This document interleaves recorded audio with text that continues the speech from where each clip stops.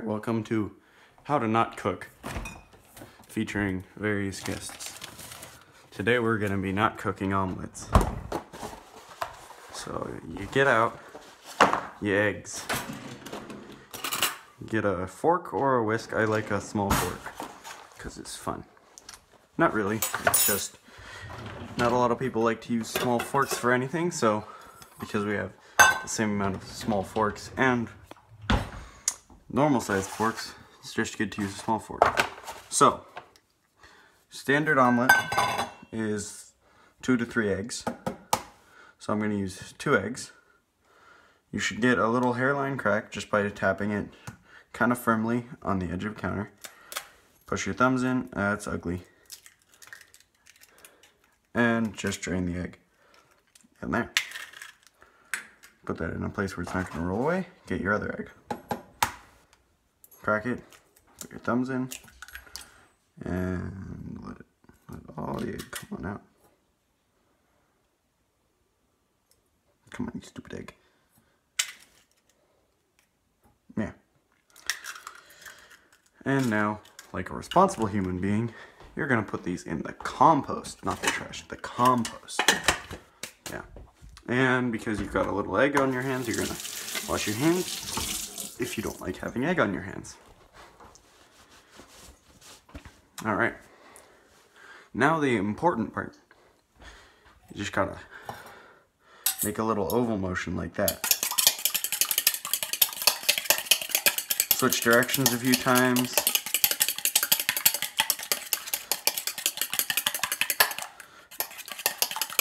You should get about that consistency. Alright, mostly yellow, but with a few clear spots. And then leave that there because you don't want to get a mess all over your counter. Now, because we're not making an omelet, there's always stuff in an omelet. I like to put a little bit of garlic in there. I definitely like salt. And I like these herbs. This includes rosemary, basil, something in thyme,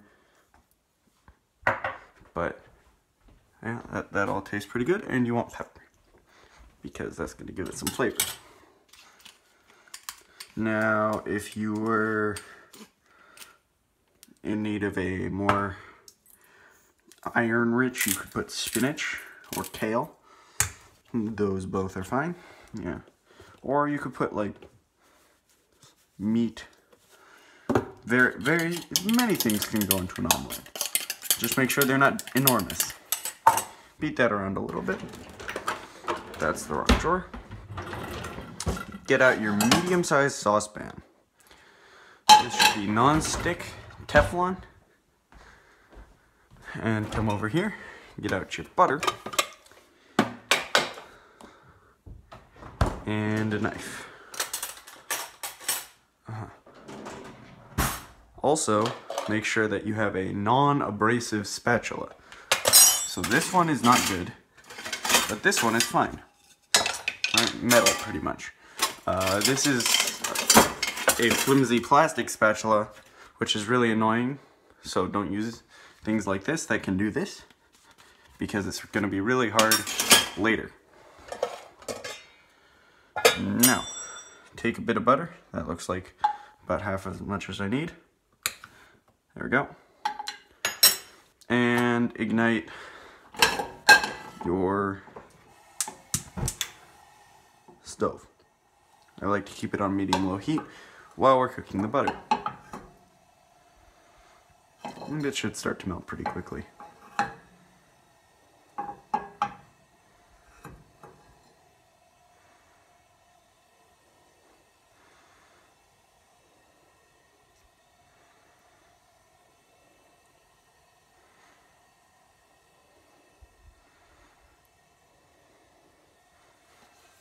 Now, the more butter you put in this, the richer your omelet is going to taste. So I like to use a lot of butter. You are also allowed to use any type of real, like, fatty thing. So olive oil, vegetable oil, avocado oil if you're Sebastian and you're weird. And many other things will work for this step. You're also allowed to put cheese into this. That tastes perfectly fine. Milk also works. It's going to make your omelet a little bit softer. So once that's sufficiently melted, you're going to just pour this in.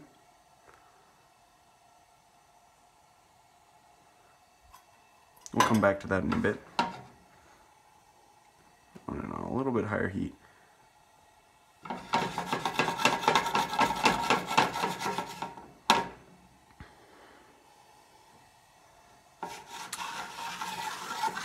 Yeah, my pan was a little bit too cold. You want it to kind of sizzle as it comes in.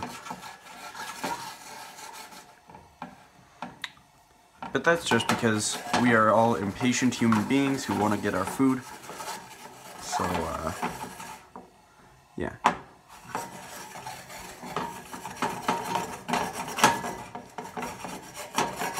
Don't think it will actually matter to the outcome of your cooking. Get out a plate so that it's prepared.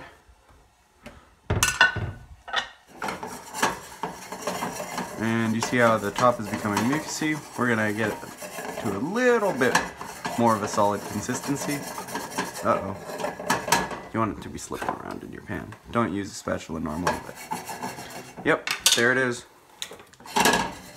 So that mucousy stuff in the middle, that's gonna be the most flavorful part of your omelet. So you want to preserve that and hopefully not spill it on the plate. So let's turn on the lights so that it's really easy to see.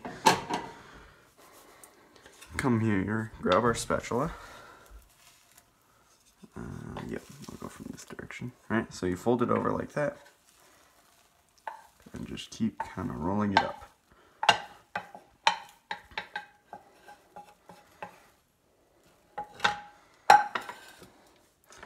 And it's not that hot, so you can use your fingers.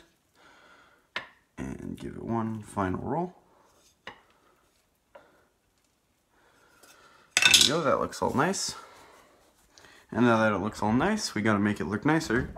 So let's come here, grab some chives. You can use a lot of things for garnish. But just a touch of chives works pretty well. And there you have it, your